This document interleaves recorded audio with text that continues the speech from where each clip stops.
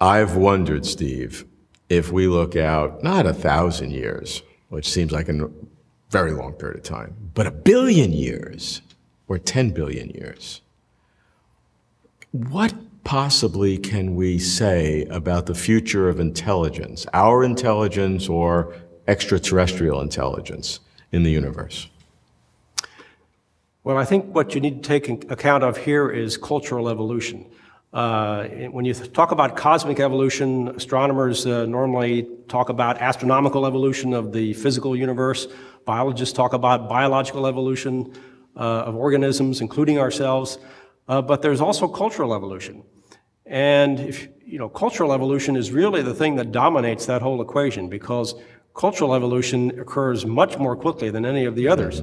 If you look back 10,000 years on Earth, human biology wasn't any different, but if you look at culture over the last 10,000 years certainly has changed. We are certainly much more advanced in terms of culture than we were 10,000 years ago. So I think that the dominating part of that equation is cultural evolution, and you have to ask yourself, if extraterrestrials exist for thousands or millions or billions of years as technological civilizations, where would they be at that point? And or where will we be at that point? Or where will we be? And of course, it's extremely difficult to say. We can't make any predictions, although there's a lot of work being done now on cultural evolution on the Earth. There's no really robust theory of cultural evolution in the same way that there's a theory of natural selection for biology. So when you talk about the future of life on Earth, you certainly cannot predict it. And when you, even less so when you talk about the future of intelligence outside of the Earth. But I do think that that you can address the question in some ways. And one way that I've addressed it is, there are many ways that extraterrestrial intelligence can evolve, taking into account what's happening now on the Earth.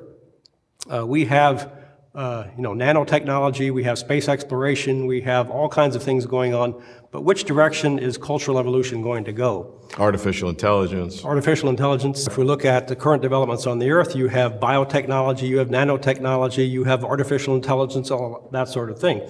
So you can't tell on Earth which direction evolution is going to go, and certainly you can't tell for extraterrestrials which direction it's going to go.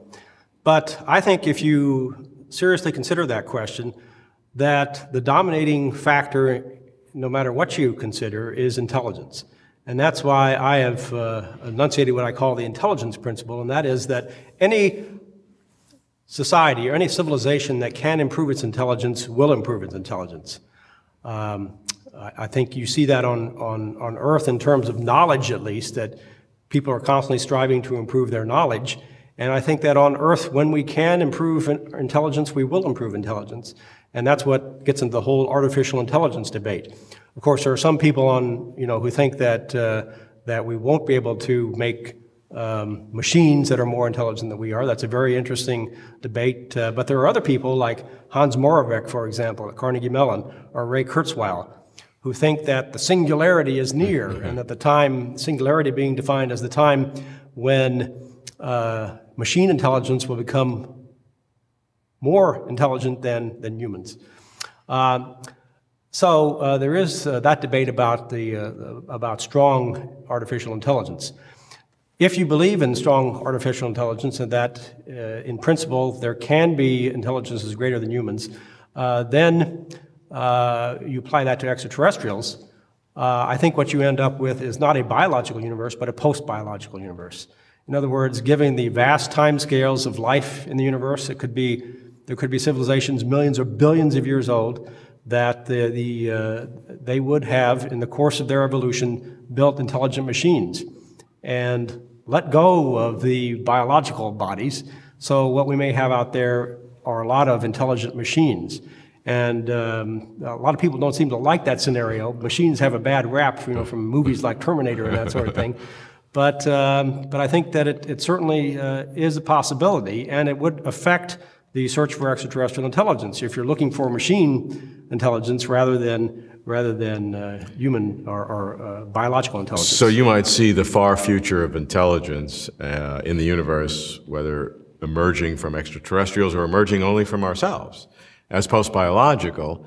And so we go a billion years in the future, you have a universe populated by machines. Doesn't seem to resonate too happily with me. I don't know about you. Well, we do have to remember that we are using our current culture to project. And that's very dangerous, of course, because, 1,000 years from now, we might project something else.